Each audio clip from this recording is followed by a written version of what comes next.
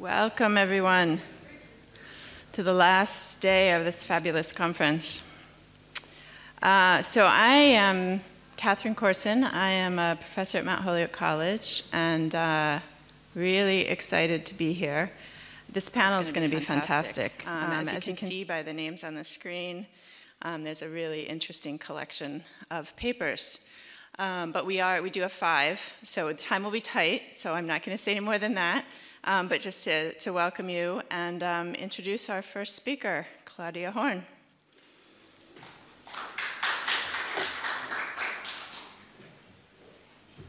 Okay. So, hello again, good morning. I'm very excited to be part of this panel and also to be speaking first. I hope you're all awake because, I'm going to talk about a chapter out of my dissertation. My dissertation focuses very much on environmental aid and on G7 donors in the Brazilian Amazon since the 1990s. And this is one part out of one chapter about the technologies that they promoted in the Amazon, and particularly environmental registration. Thank you. And its importance for the green economy. So so we in the international climate negotiations. There's like high time for the question of payments for environmental services, but also what you hear increasingly is the question of sustainable supply chains. This is important for potential carbon markets, but this is also important for the trade in livestock and in commodities. And for instance, this has been crucial, the question of sustainable supply chains and deforestation. Free soy has been very important in relation to the EU law recently for the deforestation-free trade, but also for the EU trade deal with the Mercosur countries. Of course, this is very one-sided, that it's only about deforestation in the Amazon. Of course, the EU trade deal is also very, very harmful for labor standards in Mercosur. But the question of sustainable supply chains is extremely dominant. So, but you need technologies, so donors and investors need technologies to ensure sustainable supply chains, because roughly one-fifth of the soy that is important in the EU is still from potentially deforested areas. And so I'm going to talk about what are the technologies, these systems that that have been developed with donors for environmental registration to make sure that producers don't have environmental liabilities, so that it's not from deforested areas, how these technologies have emerged, and what the role of environmental aid was in developing these technologies. And then I'm going to talk about the development of the system in the Brazilian Amazon since the 2000s, actually. And I'm talking about this very controversial history of these first experiments in the state of Mato Grosso. And then I'm going to talk about the agribusiness co-optation of this system through the new forest code, or through the forest code reform, and through the environmental registry, the Cadastro Ambiental Rural in Brazil. So first of all, what is the Brazil's environmental registry? What I just said, the Cadastro Ambiental. In Brazil there exists the forest law, the forest code that property owners have to have a certain amount of native forest on their land, which can be between 20 and 80%. In the Amazon, it's 80% of native forest, and This registry was supposed to make a system to make it visible, to make visible the deforestation on private properties. And the system is live since 2014 now. It's in the responsibility of the Brazilian Forest Service within the Ministry of Agriculture and Livestock, and it's also being implemented by the state governments. And it's also part of the 2012 Forest Code reform, so it's an obligation for states to implement it. And it's heavily supported by international finance, very heavily, like almost entirely paid by it, with finance from Germany, the UK, and especially through the Amazon Fund. So 50% of all the Amazon funds go to states for the implementation for the system. But the legal situation in the land situation in the legal Amazon is I think you have heard of, is complicated and full of conflicts, and the system or the state legislation is very lax and very encouraging to the invasion of public lands and to land grabbing, grillaging of public forest land, especially, even though they have the responsibility for this unallocated areas. So there are many unallocated areas. That's roughly a fourth. And yeah, so this is where the land grabbing also mostly happens, apart from also land grabbing of collective areas of quilombola lands, for instance. Yeah, the theoretical framework in this work is the regulation approach, and that I'm looking at the way that state environmental cooperation, so for instance between Brazil and Germany, Brazil and the UK, regulates the unstable relations of trade and capital accumulation, and how certain institutions, policies, or technologies that have been developed through aid have been contributing to avoiding these crises and make, for instance, trade possible, make it sustainable. And I've worked on these topics for the last 5 years in Brazil. So now I'm going to start talking about the history of these technologies.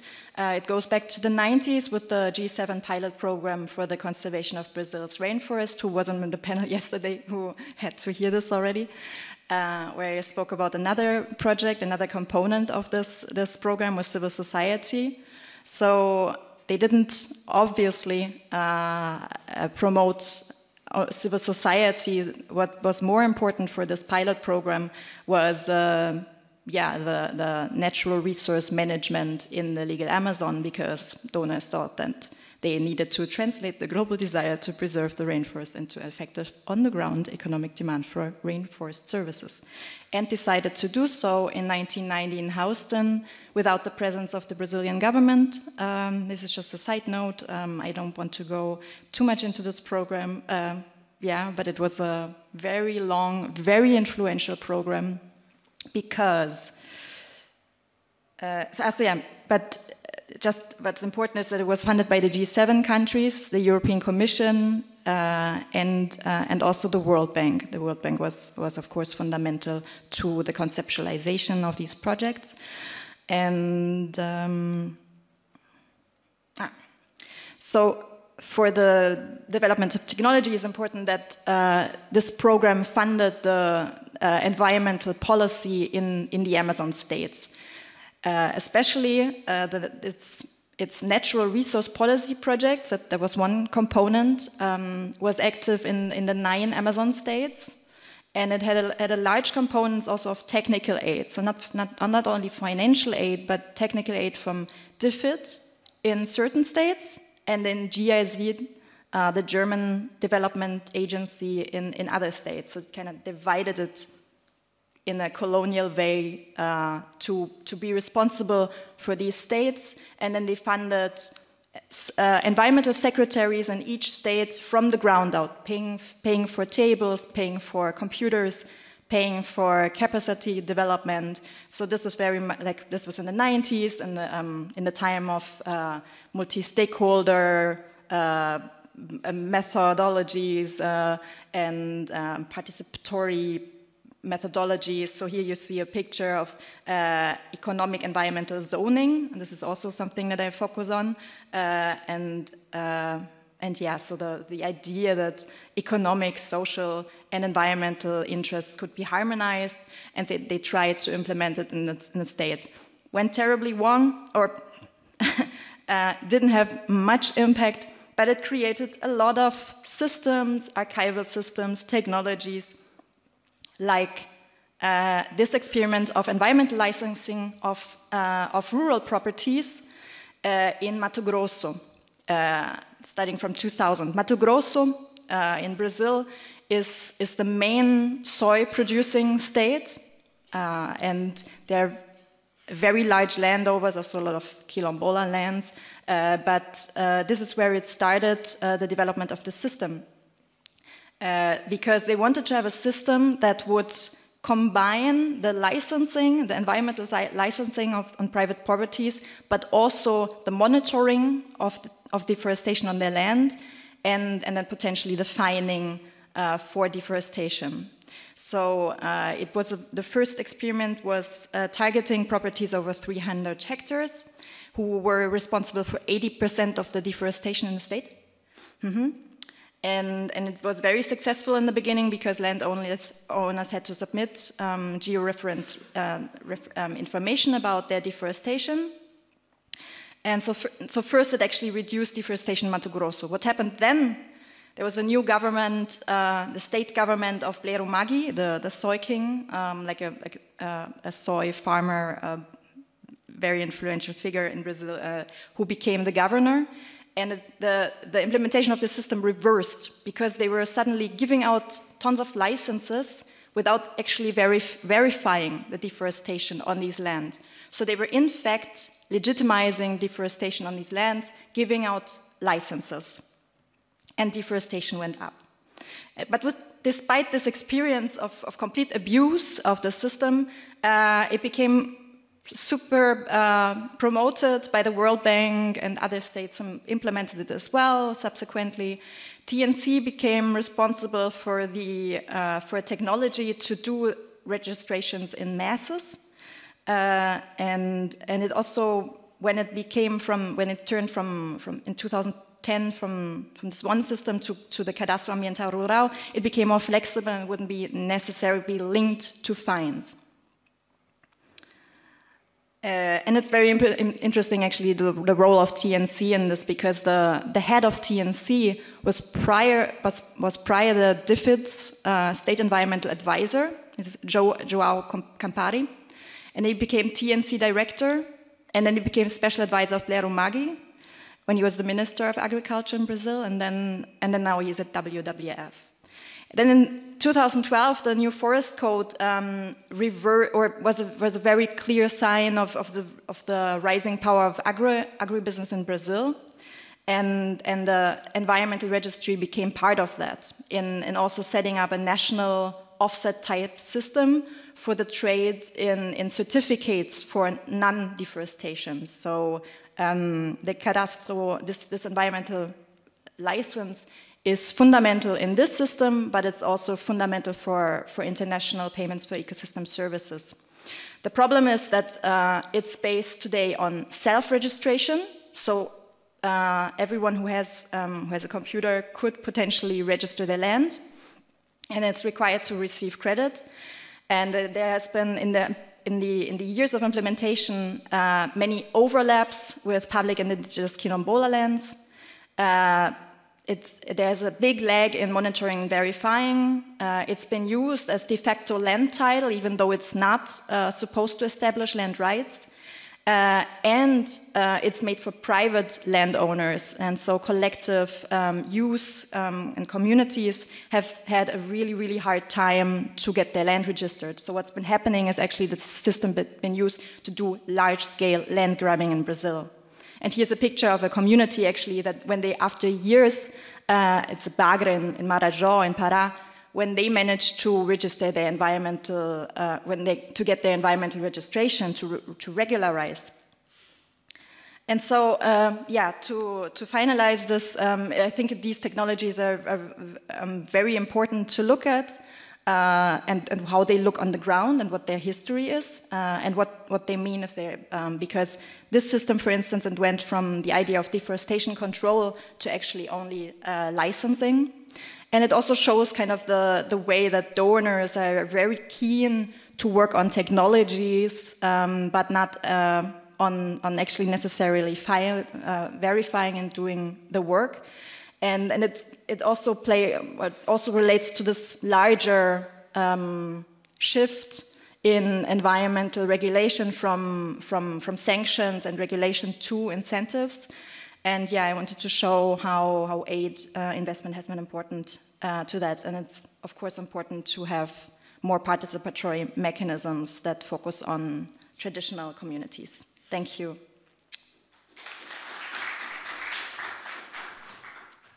Okay, wonderful. I should have said we'll save questions until the end. We'll just go through the presentations and then we'll talk about them all together. First of all, I just want to thank Adrian and others for organizing this. It's really nice to be in person, as I'm sure we all are happy to be here. And this is a work in progress, a draft of some very recent research that I've been doing with Noella Gray and Victoria Hodson, both from the University of Guelph. And I changed the title from the program because we're still working on our argument, and we finalized it a little bit more last week. So we're really interested in your feedback. And I'm going to just begin in 2021, when at the Our Land, Our Nature Congress, which took place the day before the International Union for the Conservation of Nature's World Conservation Congress, when Fior Longo, the head of Survival International's Decolonizing Conservation Campaign, argued that the 30 by 30 plan, or the proposed global biodiversity framework target to protect at least 30% of terrestrial and inland water areas and of marine and coastal areas by 2030, constituted the biggest land grab in world history. Likewise, in April 2021, 249 organizations and individuals, some of whom are here at the conference, signed a letter against 30 by 30, arguing, "We are concerned about the 30% target in the Zero Draft Global Biodiversity Framework. We believe this target could further entrench an outmoded and unsustainable model of conservation that could dispossess people least responsible for these crises on their lands and livelihoods." Simultaneously, the Human Rights and Biodiversity Working Group, formed in 2020, of organizations like the Forest Peoples Program, International Indigenous Forum on Biodiversity, or the IIFB, the ICCA Consortium, and many others, produced a series of publications aimed to highlight what it takes to integrate a human rights-based approach into the GBF. And as the preparatory process for the 15th Conference of the Parties to the Convention on Biological Diversity extended from 2020 to 2022 during the COVID pandemic, the IIFB, which is the primary liaison and strategic organizing coordinating group for Indigenous people in UN environmental agreements, focused not on challenging 30 by 30, but instead pushing it to recognize Indigenous rights and traditional territories within what became Target 3. Okay, so at the conclusion of the December 2020 conference, the IIFB and many rights holders organizations commended the text, and I will let you read the final version, the gobbledygook that it is, with the relevant sections in red, and they commended it for its strong language on respect for the rights of Indigenous people and local communities, or IPLCs, and the inclusion, in particular, of Indigenous and traditional territories. So many saw this as offering a third pathway to conservation, in addition to traditional protected areas or other effective area-based conservation, or OECMs, and a means to use 30 by 30 to recognize IPLC land and resource rights. So what we're interested in broadly is the leverage that's provided by the discursive shift to frame long-standing struggles against green grabs as basic human rights issues, and how the inclusion of this language in the GBF, recognizing Indigenous and traditional territories, opens up opportunities for securing land and resource rights through conservation. So our analysis draws on a collaborative ethnography of the 15th Conference of the Parties to the Convention on Biological Diversity, COP15, which was held in Montreal in December 2022, as well as the preparatory meetings that took place between 2020 and 2022. And we examined the process by which a transnational alliance of rights holders got this language into Target 3 by using direct lobbying, press conferences, side events, publications, and opportunities to speak after states in the negotiations themselves. And how specifically they capitalized on a couple of things that came together over the last couple of years. First, the rising pressure on conservation organizations and states to recognize and acknowledge the colonial legacies of conservation.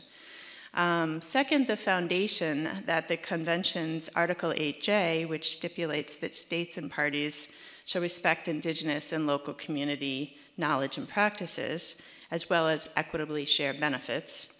And then emergent studies that are showing that 80% of the world's biodiversity exists on lands managed by Indigenous people, as well as the sort of space and time that was provided by the COVID pandemic, which forced negotiations and conversations online and or into hybrid preparatory processes, which really allowed the organizing of a broader social movement.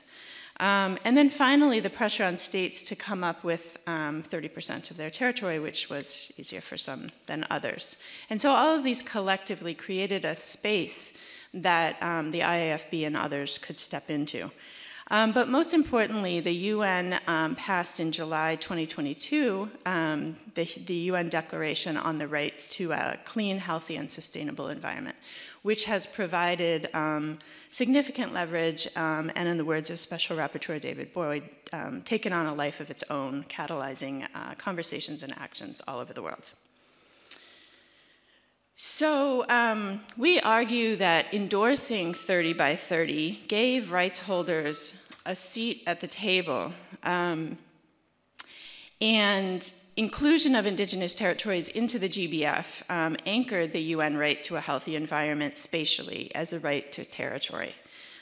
So while the GBF is non-binding, of course, the discursive shift that it embodies provides leverage for pressure on states. As it frames territories as basic human rights, it acknowledges IPLC roles as protectors of world's biodiversity, and it emphasizes, not in this language, but elsewhere in the GBF, free, prior, and informed consent. However, we also saw at COP15 the rising level of private sector participation, the highest to date at a COP. And note in particular changes like in the GBF, the commitment to mobilize 200 billion on biodiversity finance only mandates that 20 to 30 billion of that be from state funds. So the remainder can, of course, be from private sector funds. And at the same time, the increasing emphasis on market-based approaches, such as biodiversity offsets and credits, will make territorial claims harder. So for this paper, we're really interested in reflecting on the leverage that the language provides, as well as its limitations for protecting IPLC rights and territories against green grabs. So I just want to talk very briefly about the methodology of collaborative ethnography. So it is an approach that I've been involved in and using for over a decade now, in which teams of researchers come together to study global environmental conferences ethnographically through the lens, to study environmental governance through the lens of the conference. And we approach these conferences as political spaces that align actors around particular sanctioned logics, and look at governance as processual, dynamic, contingent, constituted through constantly shifting assemblages that collectively configure governance. And so what we're interested in here is how the rights-based approach offers opportunities for reworking these dynamics.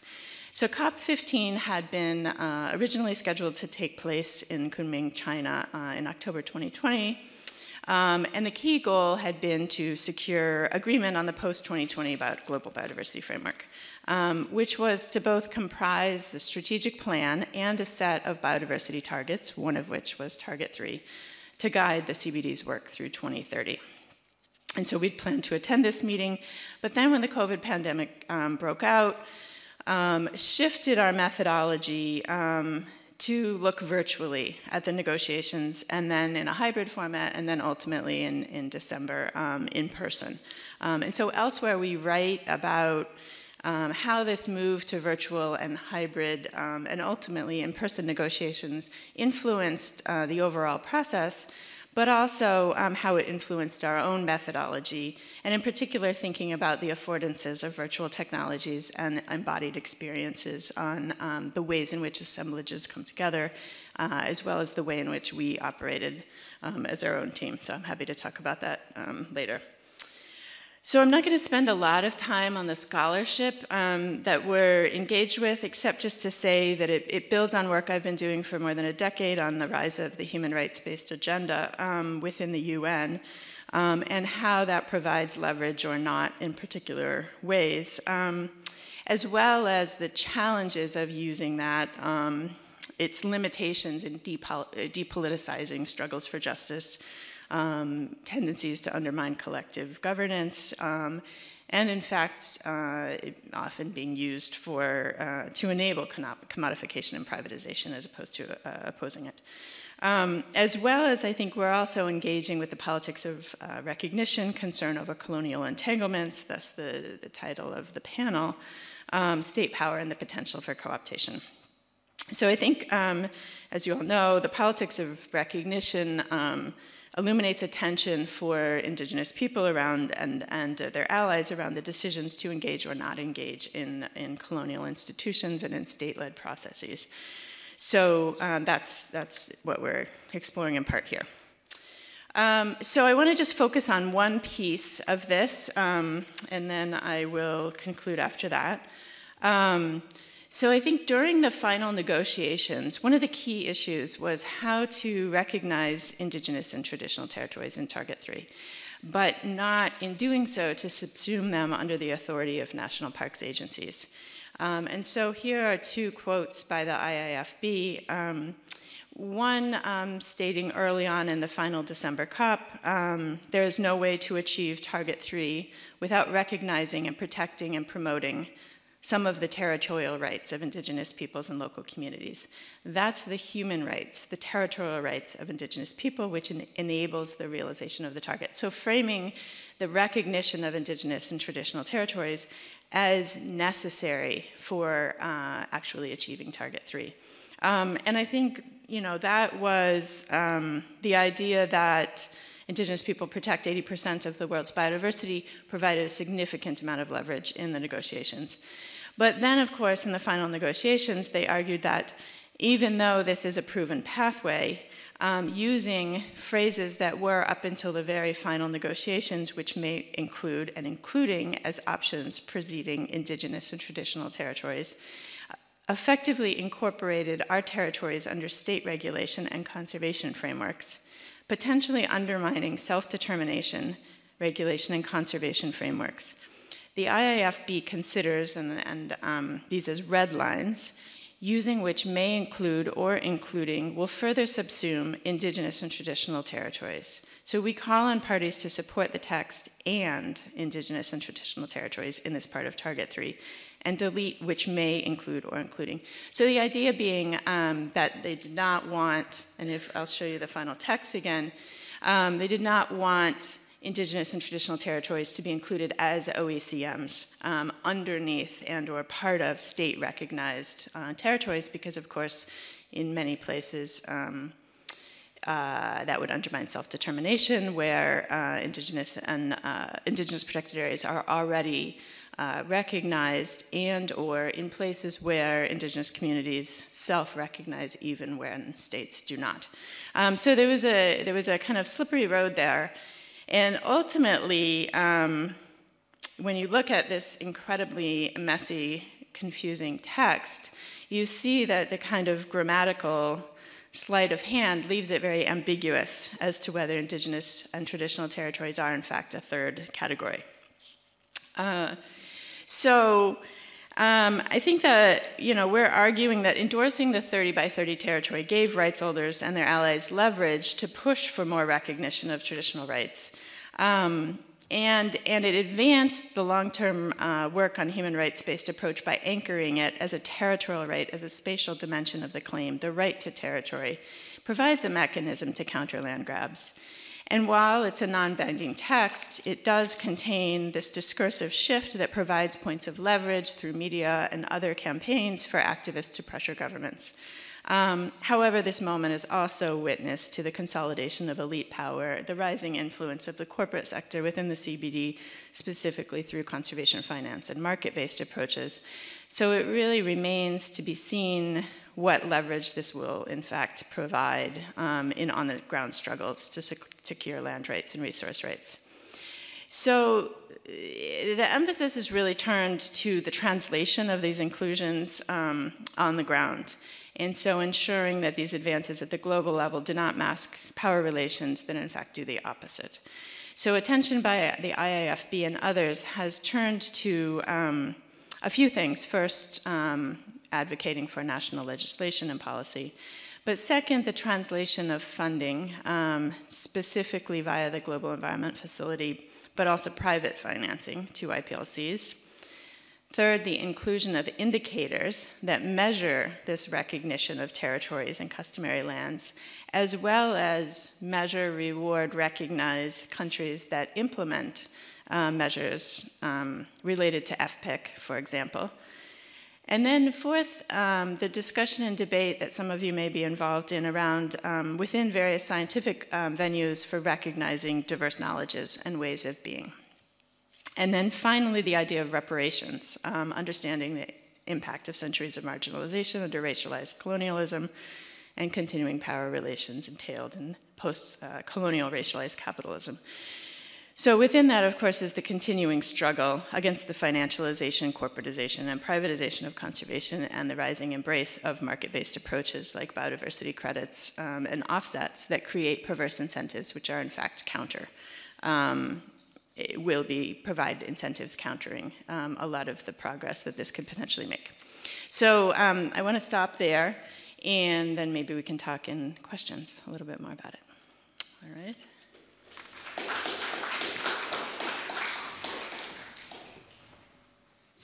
Hi, everyone. I'm James Stinson, a postdoctoral fellow at York University in Toronto. I'm going to be co-presenting with Lee McLaughlin from Florida International University. We're also working on this project and paper with Rebecca Zargar from the University of South Florida. So this paper is a very preliminary presentation of some of the results of a project that we're working on, which is looking at the use of the spatial monitoring and reporting tool referred to as SMART, which is a digital conservation law enforcement platform, which is used to collect and analyze ranger patrol data in parks and protected areas. And what we're really interested in is how this digital platform and other digital surveillance tools are really changing relations of power within and around protected areas, but also changing relations as well, relations of power and authority within conservation organizations themselves, but also even more broadly, relations between North and South in sort of the global conservation landscape. So we are going to be presenting some of the work that we've been doing on this in Belize, and also talking about how we're framing this overall project and what we're finding theoretically as well. So just to give you a broad outline of what we're going to do, I'm going to begin by talking a little bit about the theoretical context, which we're framing largely within the literature on environmentality and more recently ontopower. We'll talk about the empirical context in Belize, where we are kind of situating this study within a broad shift that we see, which is a movement away from sort of community-based approaches to conservation towards more militarized and enforcement-based approaches to managing protected areas. We'll talk about the spatial monitoring and reporting tool itself, and then some of the major themes and issues we've been looking at in terms of scales of ontopower and threat, predictive detection, transformations in forest conservation, and the production of new types of environmental subjects. So just to begin theoretically, again, we're framing this work broadly within the literature on environmentality, and an overall shift that we see in Belize and elsewhere, where we see shifts in protected area management from community-based approaches much more towards more militarized approaches. We're describing this in our work as a shift from what Arun Agrawal refers to as intimate government toward algorithmic ontopower.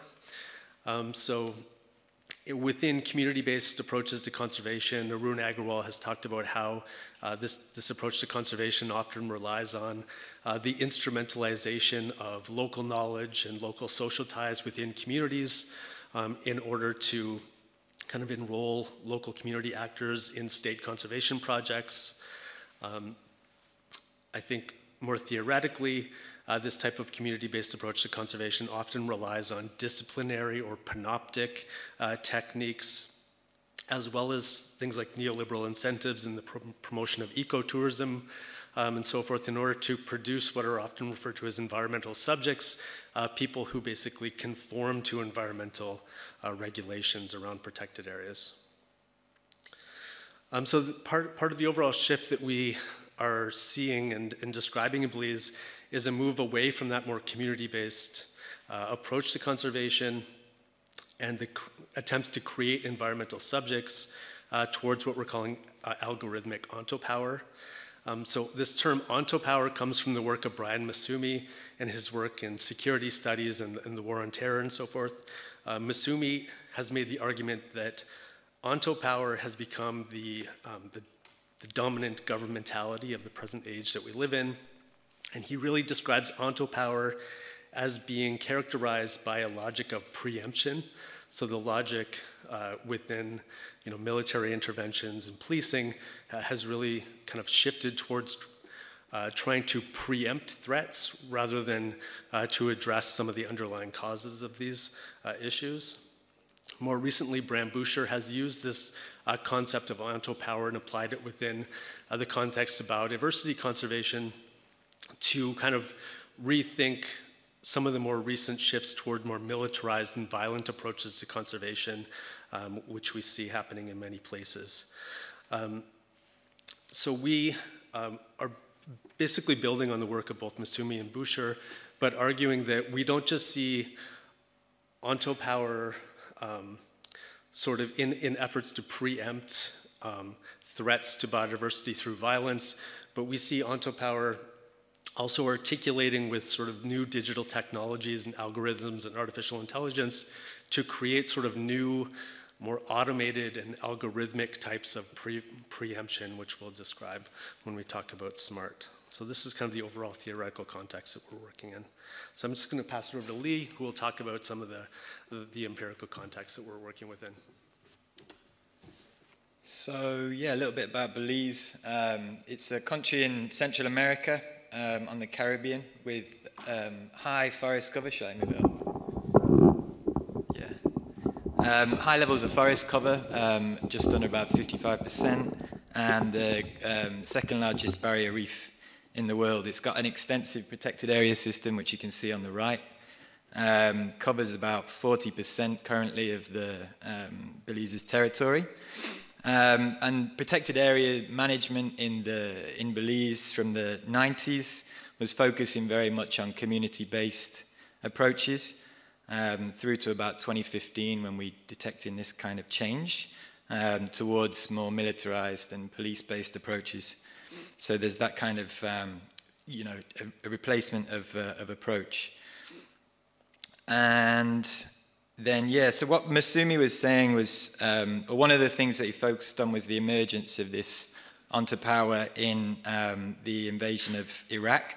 So you can see there's a quote from the wonderful George Bush here at the top, talking about how you've got to take the battle to the enemy, disrupt their plans and confront those threats before they emerge the kind of focus on acting. And then we saw this kind of similar discourse in some of the language of global NGOs who are particularly active in places like Belize, such as Wildlife Conservation Society, in terms of the illegal wildlife trade. So looking at how emergency, crisis and fear was coming out in these discourses. Here, wildlife trade and trafficking in Latin America hasn't reached the crisis levels that it has in Southeast Asia and Africa yet, but it's saying that similar conditions were present, and that because of this, preventative measures can and must be taken now to prevent a repetition. So again, it's about justifying this preemptive action against illegal wildlife trade in Belize, and this was kind of paralleled by a shift away from community-based approaches and towards militarized and policing-based approaches. And at this time, I was working for Wildlife Conservation Society in Belize from about 2015 to 2021. And I'd seen there was a big focus on kind of gathering the evidence to justify those claims of this emerging threat and crisis, kind of after the fact in a way. And a lot of this was based on uncertain and patchy evidence. You can't really see it, but this document on the left is talking about how millions of dollars are lost annually to the illegal wildlife trade in Belize, but the actual data, it's not really based on solid primary research. And then there was also a kind of parallel change in donor priorities, like funders for conservation in Belize at this time, which was leading to this kind of change in narratives of NGOs and conservation media towards this fear and crisis, saying that Belize is engaged in a war, which again, this is this shift from kind of bottom-up community approaches towards this climate of fear and crisis. I'll just pass back to Jim. How are we doing for time? Okay, so I'll just go through this really quickly. But so in addition to this overall effort to really preempt the establishment of the illegal wildlife trade in Belize, the use of digital technologies like SMART has played a big role in this process. SMART is a digital platform that includes many components, from mobile data collection by rangers to sort of database and data analysis tools on a desktop, as well as cloud computing servers, and more recently even predictive AI to predict the future locations of threat. So one of the things that we're looking at is how these technologies allow for the detection of threats that can be preempted sort of at different scales. So with SMART, you have SMART Mobile, which is a mobile device used by rangers to collect data within protected areas. This is used to create heat maps of threat within PA, parks and protected areas themselves. More recently, this type of app has been expanded to communities around protected areas to sort of increase the scope of these heat and threat maps to buffer areas around parks and protected areas. And then finally, cloud-based servers are being used in Belize to create a national database of all ranger data from all parks and protected areas, to be able to create sort of heat and threat maps at national scales as well. And then, as I said, more recently, there's been advances in what's called PAWS AI, which is a predictive policing component of SMART, which is able to use this past ranger data to predict future locations of crime within parks and protected areas, so that rangers can actively go out and preempt threats before they actually materialize. So you can see on the bottom here, they say, with SMART 7, our ability to detect and respond to threats in real time will shift the focus from where poaching has happened to where poaching is about to happen. So we really see this preemptive logic, not just kind of globally focusing on Belize, but within specific locations within PAs through the use of this data and AI tools. So another significant change we see with these digital tools has to do with sort of changes within fortress conservation itself. The SMART system is designed to work with a range of digital sensing technologies, from remote cameras, infrared cameras, acoustic recording devices, satellite imagery, and so forth, to basically detect anyone who's going into a park or protected area. So we see this really in some ways as a movement away from the sort of panoptic fences and fines approach to fortress conservation, which is about deterring people from going into protected areas, towards a new model of smart fortress conservation, which is much more focused on simply using this technology to detect incursions into protected areas in real time in order to facilitate real-time preemption. And part of this is an invisibilization of these fences to create sort of digital fences with things like these very small cameras that can't be detected, so that they'll just be able to basically alert conservation organizations in real time, and they won't be spotted by people, they won't be a deterrent. And also this shift towards what's called total coverage, rather than relying on sort of ranger patrols as a spectacle that sort of induces compliance. There's this new emphasis on sort of just increasing the total coverage of ranger patrols and surveillance, so that everything's being surveilled constantly and continually, creating sort of total surveillance environments. So finally, we also see, on the one hand, we have this movement away from trying to create environmental subjects that conform to protected area regulations, but this coincides with a much more intense disciplining and creation of new environmental subjects on the part of conservation staff themselves, including rangers and park managers, who are now subject to intense digital disciplining themselves, specifically rangers who are carrying and using these digital devices and continually being tracked. Their jobs and their work is rendered much more visible to their managers.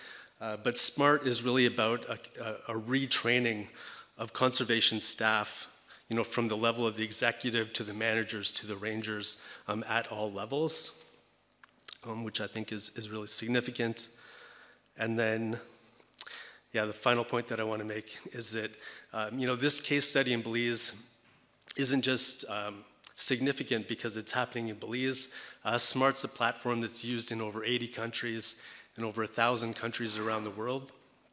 And I think it's really important for us to be thinking about how this digital model of enforcement is really being rolled out in a very inequitable way.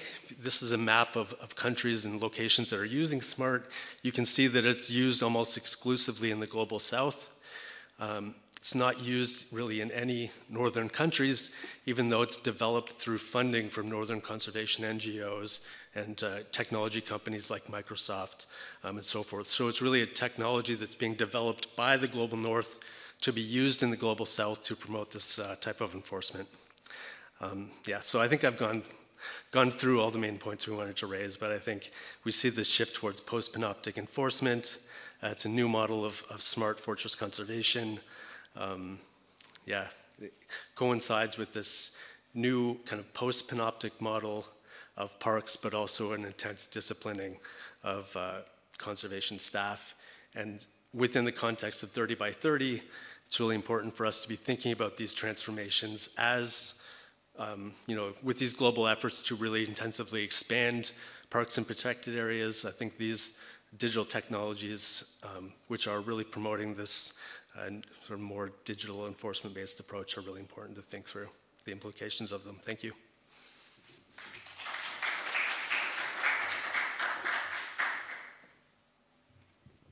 I'm going to get straight into it because we don't have too much time and I want some time for questions. So we've heard from the last few presentations on what could be the potential political and social implications of using technologies, digital technologies and technologies of surveillance. My research takes a little different lens to this, and I talk about how digital technologies or technologies of surveillance can also be co-opted by indigenous communities to countermap or resist the conservation state in itself. A lot of this research is still in process. I've just done 3 months of ethnographic fieldwork, and I'm supposed to go back for 3 months more. And it kind of builds on my PhD research, which looked at the social and political implications of conservation surveillance technologies in protected area management. So as James was saying in his presentation, that fortress conservation and conservation surveillance are going together these days. It's become an invisible fortress as such. Borrowing heavily from the ideas of panopticism and green governmentality. There are a whole range of technologies that are used, things like camera traps, drones, there are thermal sensors, digital applications like the ranger-based law enforcement monitoring software that James was talking about. But still overall in protected areas around the world, it's camera traps, drones, and really high-powered thermal cameras that are used in a very large scale. And just to give you a small example, in 2018, India's tiger estimation exercise went into the Guinness Book of World Records for actually using 50,000 camera traps in 1 year for estimating their tiger population. So that's the amount of camera traps that are being used in India's protected areas. Camera traps are also used to kind of keep tab on staff. So there's workplace surveillance as well. And now the social and political implications of these technologies are being documented empirically. Some of my research looks at that. There's some research from Nepal. There's some now research by James in Belize. There is research in Philippines as well on acoustic monitoring technologies. My research particularly looked at how surveillance technologies were having socio-political implications, and they were affecting gendered forest use. There was a huge implication on caste, how technologies of surveillance were being used to socially sort certain populations of people, example, targeting Muslim communities or Adivasis in India by these technologies, and also affecting labor practices of frontline forest staff. Continuing on my PhD research, I kind of changed the lens a little bit, and this is what I'm doing for my postdoc, where I'm looking at how these same technologies that are used by the conservation state can also be appropriated by indigenous communities to resist the same conservation policy that these technologies reinforce. I'm asking questions like, what is the scope for counter-mapping through these technologies, and what kind of socio-political implications emerge from such use?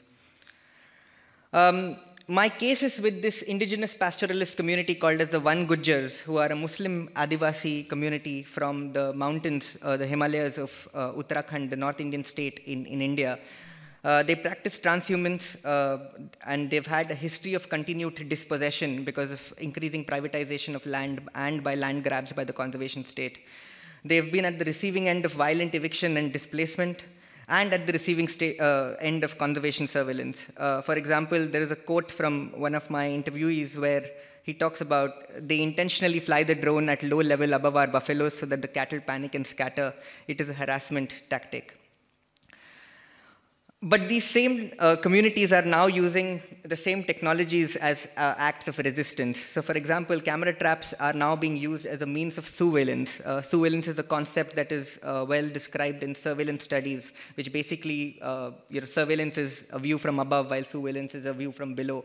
And there's a quote here where one of the village elders is saying that we bought an old camera trap to show that the forest departments or their tiger was coming from the national park to kill our buffaloes. We got it in our camera trap, and now we could claim compensation.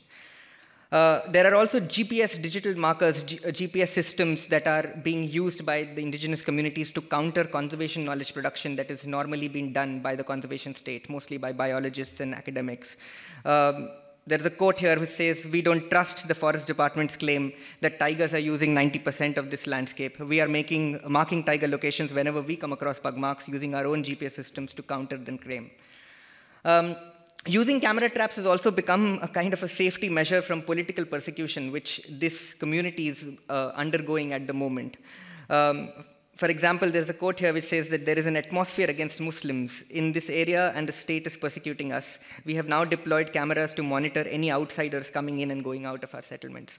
So there is a kind of resistance that the communities are showing using the same technologies that the government uses to monitor them or produce knowledge for conservation. But most importantly, in the context of India, we're talking about 30 into 30 and indigenous indigenous land and conservation of indigenous land, there is a landmark law in India called the Forest Rights Act, which came as early as 2005-2006, which aims to give back land to indigenous communities that was taken away from them first after colonialism and then later by the Indian state. It recognizes the rights of forest dwellers, and one of the rules under the Forest Rights Act is for communities to gain access to these lands back, they need to show evidence of their use or past use or current use of these lands. And Rule 13.1 basically says that evidence for recognition and vesting of forest rights may be with maps and satellite imagery, documentation of customs and traditions. And this community that I work with is now using drones and satellite imagery and GPS markers for these claims. There is a lot of literature on counter-mapping, actually. Yesterday, during the Indaba, there was a speaker talking about it. There is emerging work from South America, from conservation context. There is also work from Southeast Asia. And the act of indigenous communities resisting traditional map-making by states and corporates is what counter-mapping is all about. But it looks like in India, this seems like the first example of a community systematically using aerial imagery to claim rights and evidence for assertion of tenure. So for example, there's a quote where these Vangujars are saying that they use the same drone to monitor our movements. So our organization came together, contributed money, and got our own drone. And what are the kind of claims that can be made using the same drones that the conservation state uses? Right? There are possibilities under the Forest Rights Act as a form of evidence for assertion of rights. For example, they talk about that drone imagery is actually better than a map that is made by GPS points or satellite imagery, and this is a better way to submit our claims. The claims are much stronger. With drones, the communities are also analyzing their grazing patterns of their buffaloes, migration routes, invasive species spread, kind of contributing knowledge, a new kind of knowledge or plural knowledge production that is very different from the knowledge that is produced by the same device when it is operated by the state.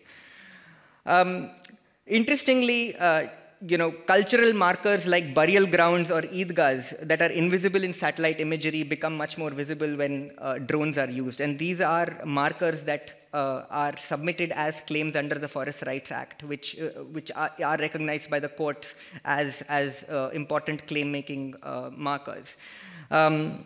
And there's one quote in the below where one Gujar is talking about satellite maps of the government cannot show our cultural markers, such as generations of our burial grounds. And then they say we are encroachers. Low-flying drones can deter these. But these technologies also come with their own challenges. Using these technologies are actually technically illegal within a protected area. But communities have found ways to actively subvert the conservation state. The area that I work in, your forest guards or rangers do not allow the Vangujars to actually fly the drone or use GPS devices inside the forest. But how do these communities then counter that is by, for example, this quote where somebody says that forest guards restrict us from the GPS, using the GPS, or confiscate it when we use it. But we hang the GPS devices on the horns of our buffaloes in a herd of 100, and they do the mapping for us. These technologies also come with their own risks. There is a sort of a loss of imagination and indigenous sense of place and space. If you can see in that picture, there is a pastoral, like one of the Vangujars holding up a map, which is hand-drawn. And he says that in the quote below that the maps I create by hand are much more accurate. We can record a 100-year-old tree, a place where my favorite buffalo is buried, a place where elephants are frequently seen. And these are kind of plural imaginations or indigenous sense of place and space that are made invisible with these technologies. There are also huge implications for gender. Women do not really get to use it or have any voice in the use of these technologies because the community is extremely patriarchal in nature. And at the same time, these technologies like drones and camera traps have the same kind of surveillance capabilities, which could, the first thing that the communities wanted to do when a drone was introduced to them was fly it over somebody's house. And that is something about the drone as a technology, and that's a question that I keep asking myself, that is it something about the drone and its imagination that triggers that kind of a surveillance response? So for example, the quote on the right, there's a one Gujjar who's saying that we can also use the drone to make sure we are grazing our cattle in our agreed areas. If another Gujjar trespasses and we deter it, and we detect it in the drone, we can report it to the council. So it's something like mirroring the state, surveilling each other. So there are whole kinds of possibilities that are happening here. So to conclude, these are some of the questions that I'm asking, that can conservation surveillance technologies be appropriated by victims of the conservation state to counter its spatial narratives? What are the kinds of sociopolitics that then emerge when indigenous communities like the Van Gujars emerge in counter-mapping practices for the assertion of their rights? And how does this, more importantly, speak to emerging practices of data justice in conservation that Dan Brockington was speaking on the first day? And then finally, can these technologies create plural imaginations of land use, rights, and sovereignty? Or will they end up reflecting modern dominant motions of private ownership? Thank you for listening.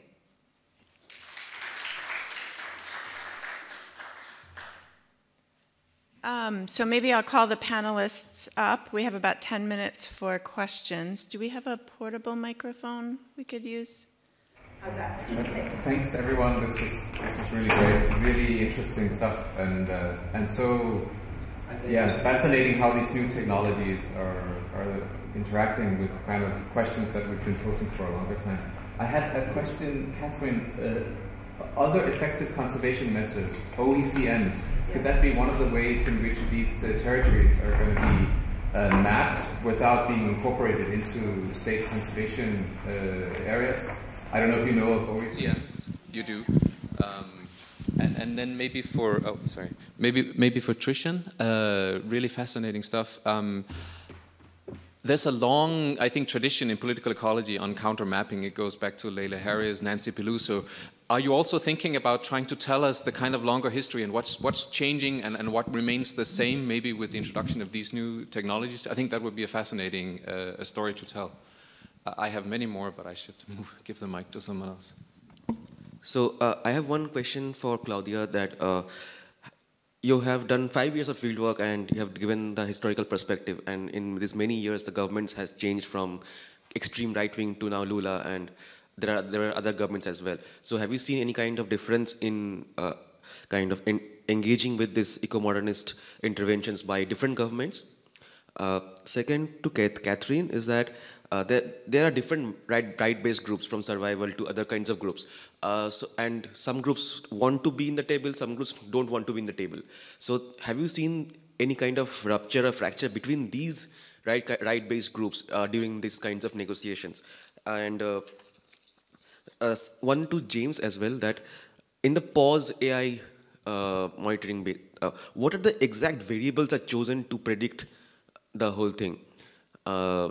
And last, probably to Trishan, that why communities are taking these so high-tech things? I mean, there are mobiles which can do all these things. So what is going on?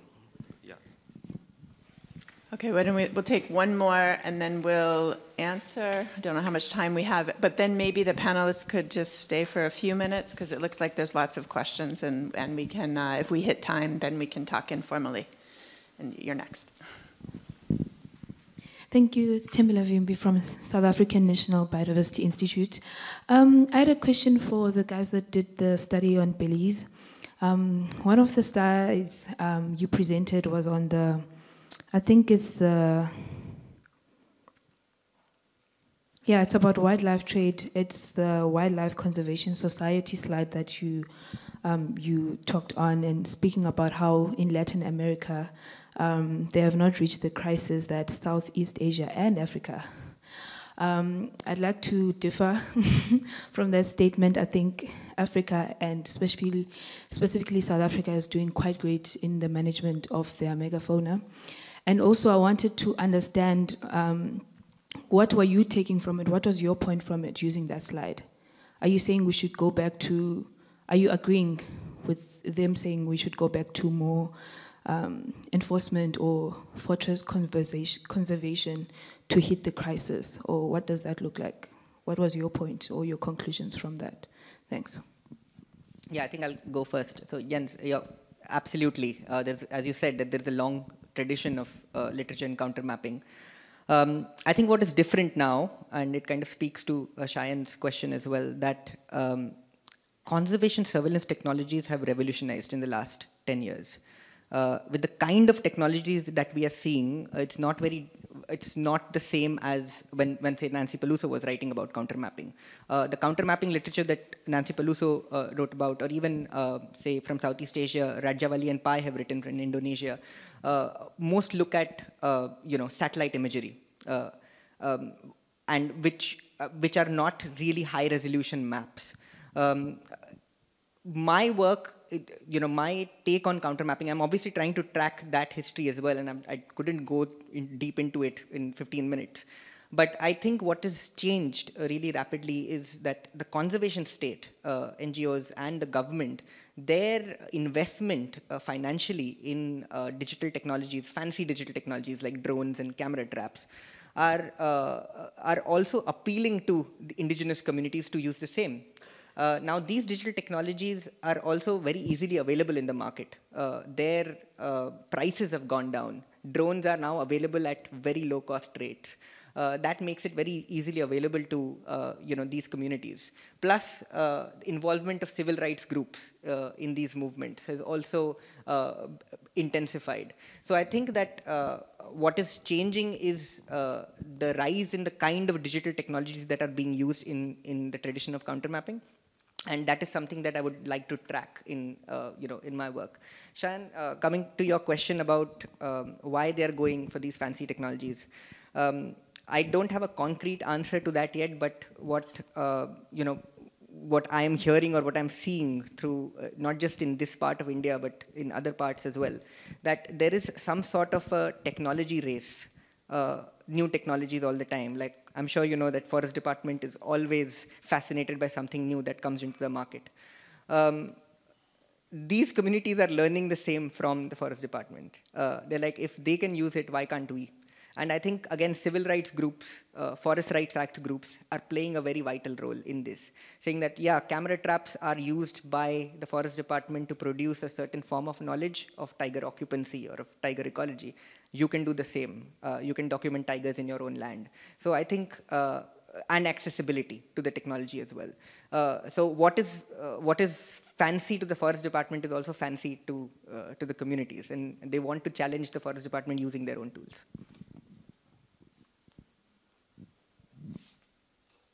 I can answer your question. So yeah, I agree with you definitely. With I think the thing is that organisations like WCS, WWF, they were using sensationalism and a lack of concrete data to make these kind of claims, and I definitely don't agree with that. And it was something I had a problem with while I was working for them. And yeah, these kind of press releases are generated to create this kind of sense of fear and crisis. It's linked to the attempt to change funding narratives, which then kind of trickles down to national level conservation practitioners. So that was something that I was had a big problem with. I can talk to you about like my own personal experiences with that, but yeah, that was the intent of the slide, was to point out how that they use sensationalism to kind of create these narratives. Yeah, I mean, I think I would just agree with Lee. I think that type of language that we're showing on the slide, Brian Masumi in his book Onto Power talks about how these efforts to preempt particular threats like the war on terror, the invasion of Iraq and so forth, they're often based not on like concrete data and facts and evidence, but tend to rely on what he calls affect, the creation of or attempts to create emotional responses, often through fear and sort of the idea that there is an imminent threat, there is a crisis situation that has to be addressed. And I think that's what we see happening with Belize, is there's this attempt by international conservation organizations to create this sense that Belize is on the precipice of a threat, that there's a major crisis that's about to happen. And if conservation organizations don't take action now, that crisis will occur. And I think even though that argument's based on sort of very flimsy data, it's still being used now to reorient the entire protected area management system in a way that is meant to address that crisis, sort of before that crisis actually manifests. So I think it's something that we see as quite problematic, actually. That was the other question. Oh yeah, sorry, there was another question about the pause AI and the algorithm. So the algorithm, the predictive tool that's a component of SMART, it uses a lot of different sort of input components. It uses past ranger data that shows where sort of incursions and crimes have been located in parks in the past. It also uses geographic information from the parks, like topographic information, the locations of communities, park entrance points. It uses weather, seasonal variations. So there's actually a lot of different inputs, day and night variations. But actually one of the factors that I think is really heavily weighted by the pause algorithm is actually locations of protected areas that haven't been patrolled. So it looks at where rangers have patrolled protected areas, where they've found crimes in the past, but it actually places a really heavy emphasis on trying to drive rangers to parts and areas of protected areas that are what it perceives as being under-patrolled. Because in places like Africa and Southeast Asia where it's been trialed, it's proven to be, according to the results that they published, proven to be very effective at finding crime in locations which wouldn't normally be patrolled.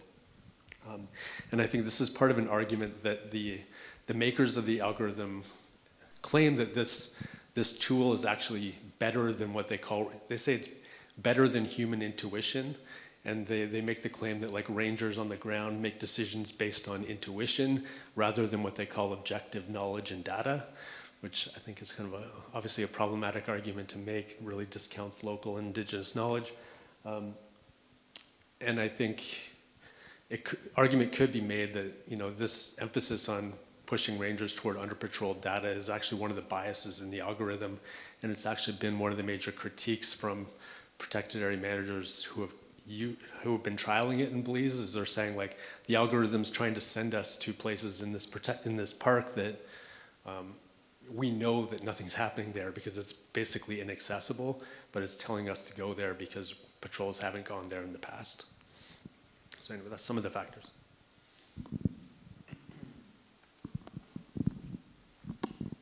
Yeah, thank you for the question about the changes from across federal governments in Brazil. I think that's a very, very interesting, very important question, because usually the media coverage or like the attention is like between these governments, and it usually goes from like Brazil as an environmental villain to Brazil as an environmental pioneer or something, and that's the usual line. And my research looks at more like the underlying continuities of this and the way that these institutions of international cooperation actually stabilize this environment of economic cooperation.